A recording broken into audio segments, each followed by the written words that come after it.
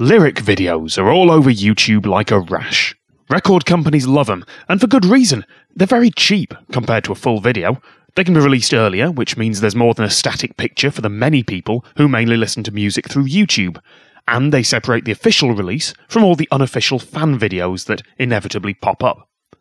Lyric videos are older than that, though. There's an argument that Bob Dylan's 1965 Subterranean Homesick Blues counts as one. In 1987, Prince's video for Sign of the Times was perhaps the first proper lyric video, just pulsing shapes and moving words, complete with the slightly dodgy punctuation abbreviations that you'd see from an amateur video today. And in 1990, George Michael's Praying for Time just had classy white text on a black background. That wouldn't look out of place if it had been put together a quarter of a century later in Windows Movie Maker. The modern, professional lyric video can trace its roots back to kinetic or dynamic typography.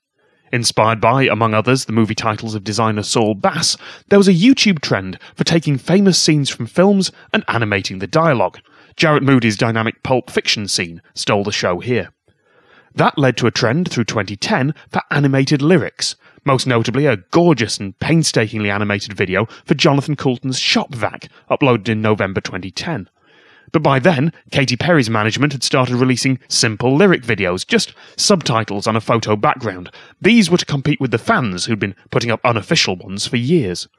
These unofficial videos often had inaccurate or misspelled lyrics, and in some cases, to get around YouTube's automated copyright systems, they'd speed up the music slightly, mangling the original track just so the lyric tribute could survive.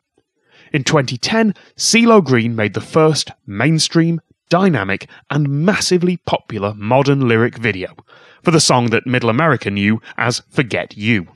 And suddenly, everyone had to have one. Some of them are amazing feats of design and have brought the art of motion graphics back into the public eye. Some of them are terrible. But as long as YouTube's around, well, they're here to stay.